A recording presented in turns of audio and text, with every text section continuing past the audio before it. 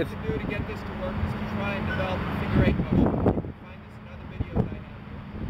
The racket just goes back, up, and around.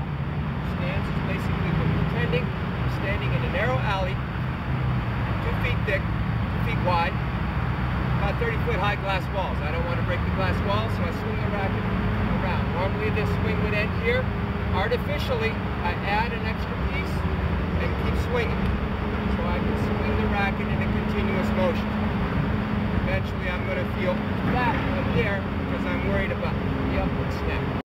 So to get the feeling of this wrist snap up here that Rod Cross is talking about, I'm going to take a stance, take the racket, and I'm standing with my racket directly to the side, and I'm just going to snap it back and forth.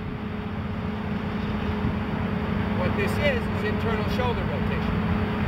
And my elbow is not moving.